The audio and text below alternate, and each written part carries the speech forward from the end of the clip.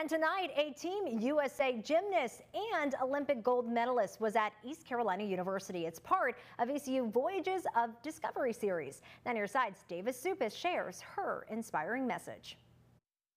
While Lori Hernandez is known for her tricks on the gym floor, she's also known for promoting books to use readership as a tool for leadership. And tonight, she's hoping to inspire ECU with her message.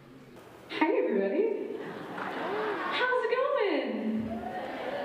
The Olympic gold and silver winning gymnast is a New York Times bestseller with her books I Got This, To Gold and Beyond, and a children's picture book, She's Got This. Our theme was inspiring hope and healing, so it means so much to have someone who's overcome a lot, demonstrated tons of perseverance and resilience in her life, to come to Greenville, North Carolina, as not just an opportunity for our students, faculty, and staff to be with us, but also community members. Between school and gymnastics, Hernandez travels the country speaking to the next generation about following their dreams.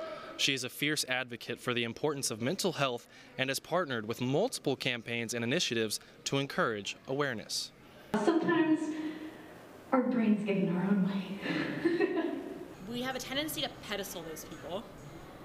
And then when we have the opportunity to be in a room with them and hear their authentic truths, their stories, their struggles, the things that they've learned, it makes us feel a little less alone.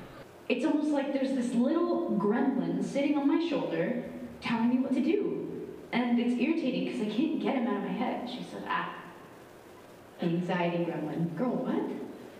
You knew about this?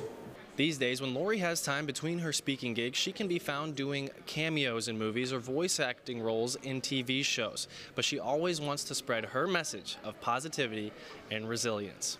In Greenville, Davis Supis, 9 on your side.